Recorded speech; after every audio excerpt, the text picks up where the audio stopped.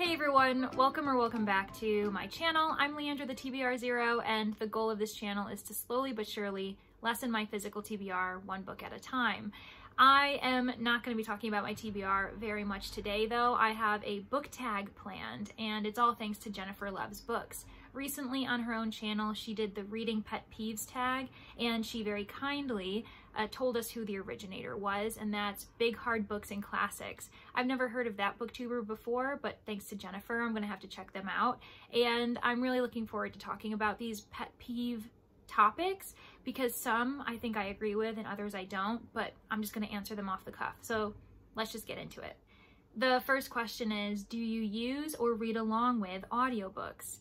If you have been watching my channel for any amount of time, you'll probably know that audiobooks are very new to me. I started listening to them just this year when I started this channel, and they have changed my life. I absolutely adore them. I think that they're a great way to access books wherever you are, whatever kind of reader you are, and I definitely think you can strategize with them, especially when you're pairing with physical books. So I've only done this twice, and the first time I did it was only a few months ago. It was with Emma by Jane Austen, and the second book I've done a pairing with is Dark Whispers by Vashti Hardy. That's the second book in the Brightstorm series. I talk about it in my second September wrap-up video, and I'll put it down in the description for you, but it's just, it's brilliant.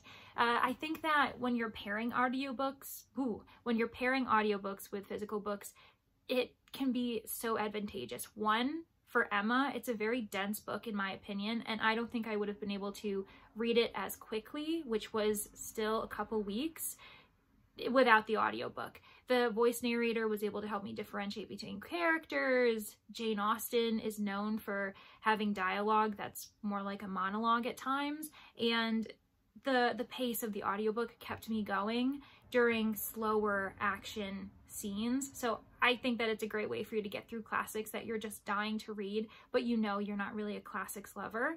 With Dark Whispers though, I enjoyed it so much because the narrator added so much life to the characters. I felt like there was an extra texture or layer to the actual narrative. So it was just a really good time, and I think I'll do that eventually when I get to Fire Song, which is the third book in the series. I also just think audiobooks are amazing because we have so many opportunities to access it without having to pay for it. I personally only get my audiobooks through Libby and Hoopla, and they are library affiliated apps. So I get to support my local library while I also get free access to these audiobooks. So yeah, a win-win situation. The second book, no it's not, the second question is, do you utilize your local library? I 100% utilize my local library. Among my various part-time jobs, one of them is working at a library as a library assistant, so it shouldn't surprise anyone that I would want to support my local library. Also in question one, I just talked about library apps, so this is a really easy question to answer. I also recently featured a bunch of library books in my latest video, which was talking about spooky books for October for my TBR this month. And I want to say at a time, I have between 5 and 10 books, physical books, that I am borrowing from my library. I just showed you 3. I have a whole pile elsewhere outside of this screen. I also am currently borrowing probably 5 to 6 audiobooks through those apps that I talked about. So yeah, 100% supporting the library. Imagine if I had physically bought all of those books. How much money would I have spent? And personally, with my own budget, I just wouldn't be able to do it. So libraries are amazing. Thank you for existing. Question number 3, do you DNF books? Yes, I do DNF books. I used to be really bad about not DNFing a book. I would struggle obviously through these books that are either just not the right time for me to be reading them, I'm not in the right headspace, I'm currently in a different type of mood, maybe the book just genuinely isn't for me, but for some reason I would rather suffer through it. And unfortunately for the author, I'm reading a book that maybe I'm not the audience they wanted to have be reading it anyway, so it doesn't really make sense. So I've gotten a lot better about DNFing books and not feeling badly about it. recently, actually, in like the last couple weeks or past month, I've had to DNF a few books. I DNF'd, well, let me just grab them. One moment. So I grabbed the 4 books most recently that I DNF'd. One of them is The 1230 from Croydon, and this is by Freeman Wells Crofts. It's a golden age detective fiction novel, and I will say I'm a little disappointed that I didn't continue with this book. You can see I only got to like the first chapter, and that's because this was the book for the She Done It book club, I believe in August, if I'm remembering correctly, and I just didn't have time. Classes were starting up, and then once the book club ended, I just didn't find the motivation to actually get back into this book, but I 100% intend to read it when I just know that I'm ready to do so. I also DNF'd Life on the Rocks. This is by Julie Burwald. Again, this is not the author's fault. I enjoyed it so much to the point where I was reading it too. It's really hard for me to read nonfiction books when I don't have enough time to really be sitting down with them. If I'm reading a chapter here, a chapter there, it's really difficult for me. And again, my life got busy, but I love nonfiction books about the environment, so I 100% intend to read this as well. This one was a bit disappointing for me, I will say. I also DNF'd The Hand on the Wall this summer. I actually got a little bit further in this book compared to the other two, and maybe again, I wasn't ready for it. I think the problem is that I found the first 2 books so satisfying in the Truly Devious series that I almost just didn't feel like I needed to read book 3, which doesn't make sense because it's a trilogy, like the mystery isn't fully done, but I don't know, for some reason I felt like it was done enough for me. So I actually don't know if I'll ever pick this up again. We'll see though, we'll see. And finally, I DNF'd Death by Kashmir. This is by Sally Goldenbaum.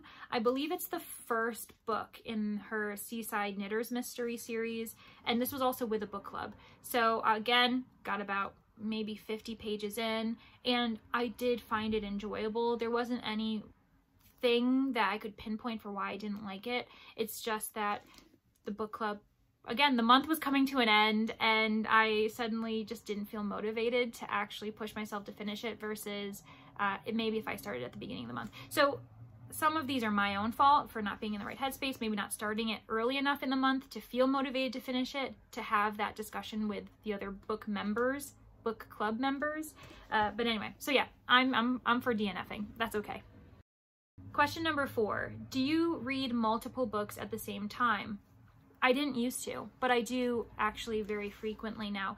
And one of that is because I'm a graduate student, so I have some assigned novels I'm meant to read, and I didn't want to get back into that habit of when I was in undergrad where during that semester all I would do was academic work. So if I was reading something, it was always for a class, it was never for fun.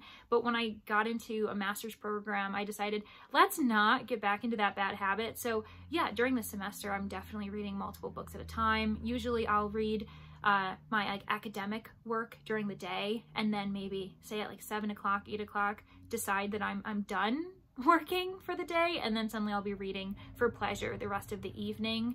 I also am totally fine with multiple books if they're of different genres, right? So if I have a nonfiction book, I can pick up a fiction book. If I'm reading a mystery, I don't feel strange about also reading a romance at the same time or historical fiction. My brain is able to keep those separate. Now, if I was reading multiple mysteries at a time, that would probably be too difficult. Unless I'm listening. There's also listening as well. So yeah, I think I am okay as long as something's different, whether it be the format, the genre, the tone, anything like that. Question number 5, do you make time or have a specific time in your day devoted to reading? I already kind of answered this. I definitely read every evening before bed. I think that's a really healthy habit, and I think it's better for us to be away from screens. So if I am reading before bed, which is every night, I will be reading a physical book. It won't be an e-reader book or an audio book or anything like that. And I like to start my mornings off reading if I can. When I'm driving to work, I also definitely will be putting on an audiobook. That is such a good reason to get into audiobooks, is just making your commute a little bit more fun and dynamic with a story in your head. So fun. Question number 6. Do you dog ear books? No. Question number 7. Do you annotate your books?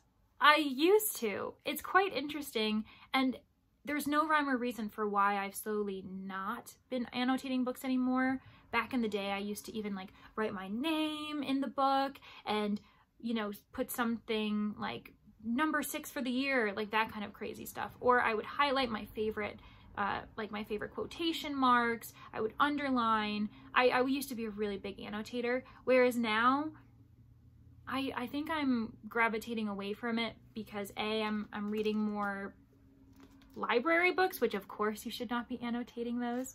I also really like re-gifting books that I've read that I've just loved, or that I want someone else to read, or I enjoyed it but I think someone else is the better audience for it. I think that books should be read multiple times. So if I know I'm not going to read it again, I will give it to someone else. And I don't know, I used to enjoy the idea of having someone else read a book that I gave them and see the lines I loved, because I just love that kind of idea of a connection. But I don't know, I no longer do that, and I can't explain why. Does anyone else like that? Were they an annotator and now they're not, or vice versa? Did they not used to do that and suddenly they become an avid annotator? That would be interesting to know. And finally, how do you feel about spoilers? I don't think I'm not as serious about spoilers as other people.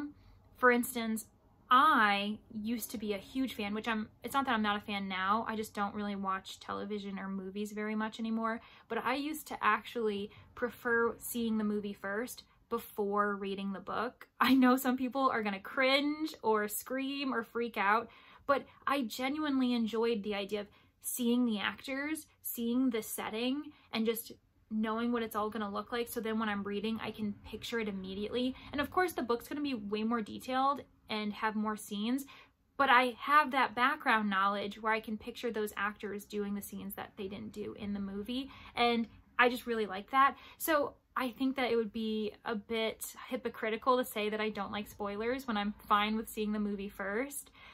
And also, depending on the genre, spoilers are just guaranteed. Like if it's a contemporary romance, what do you think's gonna happen? That they're gonna kill each other or end up hating each other? And of course they're going to end up in like a happily ever after situation.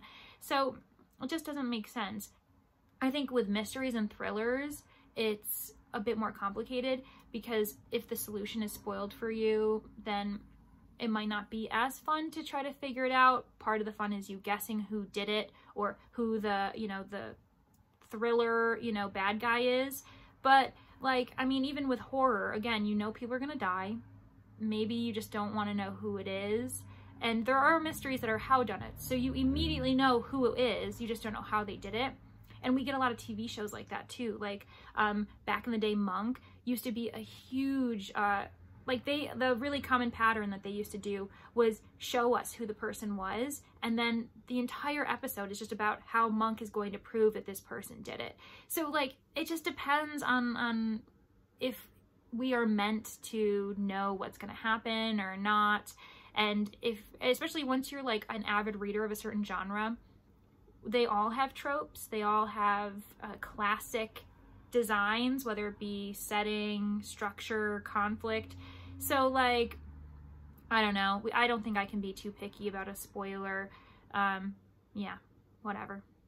Okay, well, that is the reading pet peeves tag. I'm not going to name anyone because at this point I just don't know who's done it and who hasn't. I am more than likely than not someone who's late to the train. So if you're seeing this and you have some really heated ideas or thoughts to answer these questions with, go right ahead. Please do it. Consider yourself tagged. I would love for you to tag me in it just so that I can go and see your own answers, because I think that's really fun and it turns it into a bit of a back and forth dialogue.